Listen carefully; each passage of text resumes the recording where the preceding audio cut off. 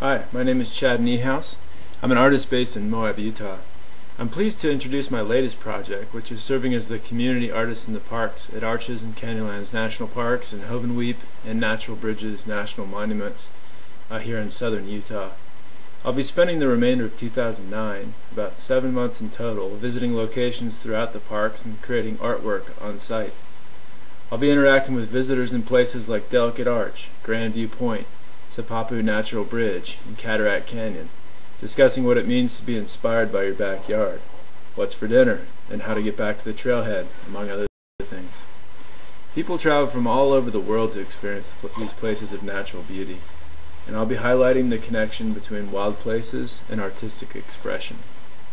I've chosen lino-cut prints as my art form for this project. This choice is a celebration of the spirit of Everett Roos, the young wilderness explorer who created poetry, prose, inspiration, and yes, lino-cut prints of the wild places of the West. He disappeared in 1934 and has captured the imagination of many a visitor to the desert Southwest. He's been a big inspiration for me. I can remember the first time I came through the Four Corners area and seeing one of his prints hanging in the hotel lobby. It's been a great journey to learn more about him, to visit his favorite backcountry haunts, and to engage in the art form he chose for expressing himself. I just read a story about the possible discovery of Everett Roos's remains in Comb Ridge, which is south of the San Juan River. I'm excited to hear more about this and look forward to working on the Community Artists in the Parks project while this new chapter in the story of Everett Roos is unfolding. I'll be carving the linoleum blocks on site in various locations throughout the parks. I'll then return to the park's visitor center to pull the prints. I'm making my own ink from natural pigments and oxides found on the Colorado Plateau. There'll be great reds, greens, blues, and rich browns available. The paper and packaging is all eco-friendly. The prints will be sold on site at the visitor center, and I'll gladly personalize them. Prints will be available for purchase on my website as well, moabart.com. Each image will be posted here, along with the date and location of its creation.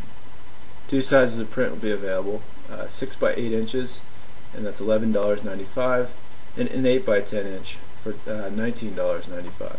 Each comes in durable packaging and can be shipped worldwide. Visitors will be able to find the date they were in the national park and purchase the image I created that day. I've been commissioned to create a limited edition book of block prints, which I'll start working on upon the completion of the Community Artists in the Parks term. More information will be posted here, moabart.com, as this exciting project takes place. In my mind, the ideal experience for the Community Artists in the Parks project is for a visitor to see me working in a place of terrific beauty, find out why I'm drawn to this place and this profession, and get inspired to explore his or her own backyard and express their connection to it in some way. Please check back here often for updates in the Community Artists in the Parks program. I'll be posting new content regularly. Thanks for your interest.